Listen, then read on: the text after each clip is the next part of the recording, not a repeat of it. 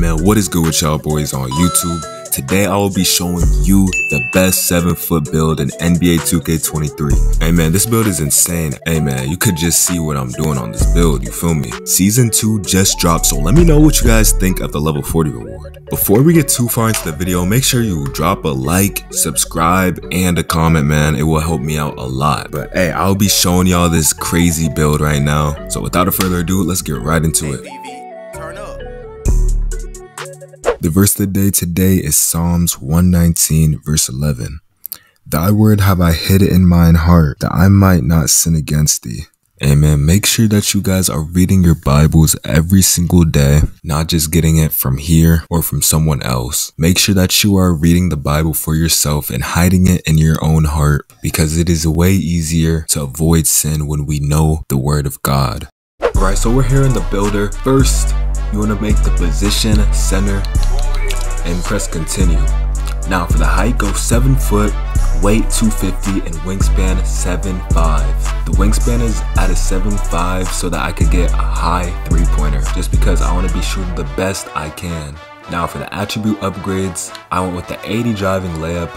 I went with an 88 driving dunk. That's very important right there, because when you do unlock contact dunks, I got an 80 standing dunk as well, and I have 16 potential badge points in my finishing. And the cool thing about this build, we have limitless takeoff on gold as a tier 1 badge, so we could get that off rip, and we have posterizer on silver as a tier 2 badge. So right off the gates, you can be dunking on people with this build. For shooting, we have an 86 3-pointer, man. That is literally higher than most builds this year, and we're 7 foot. For our playmaking, we put our pass accuracy at a 60 and our ball handle and speed with ball at max. Now for the defense, this is where this build really becomes an X factor. We already unlocked contact dunks and have 86 3-pointer, but we also have 26 defensive badge points, which is insane. So we're gonna have a 93 interior defense, 54 perimeter defense, a 66 steal, that's max, 93 block to unlock gold anchor, 68 offensive rebound, which doesn't really matter to me,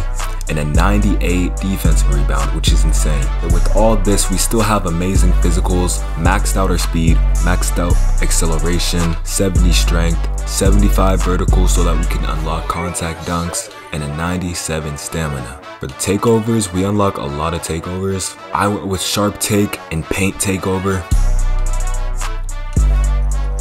These shades are crazy right here, I'm not even gonna lie to you. Joel Embiid, Kristaps, and Anthony Davis. And here we have it, we have built a 2-way inside out score. Hey man, looking at this build name, you don't know what it can do, you feel me? It's really gonna confuse some people this year. I would do something like this for my finishing. I literally don't even want or need any tier 3 badges on this build. Like I said, this build is insane because we already have posterizer off rip and limitless takeoff off rip. I'll do something like this for my shooting, something like this for playmaking, and I'll do this for my defense. Hey man, like I said, this build is insane. Honestly, when I thought of making a 7-foot player, I thought I was gonna have to sacrifice a lot of shooting, maybe even my finishing.